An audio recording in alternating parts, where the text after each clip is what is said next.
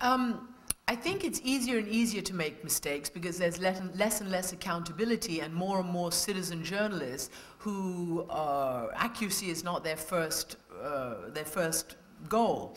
And I think that can be an issue, and I think it has been an issue.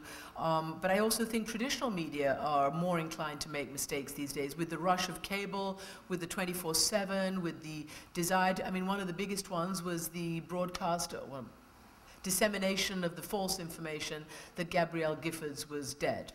And I just think, you know, each time this happens, and it does happen regularly, we need to, again, commit ourselves and recommit ourselves to really fact-checking, you know, to really fact-checking, because that is our job as journalists, and that's our credibility. That's what, without our credibility, we're nothing. So if we're constantly making mistakes and we think, oh, well, you know, we can correct it in the next cycle, which is the next minute or the next 30 seconds, but it's not all right. It's not all right to have reported without checking and double-checking that somebody had died when they hadn't, which you could have found out from the hospital.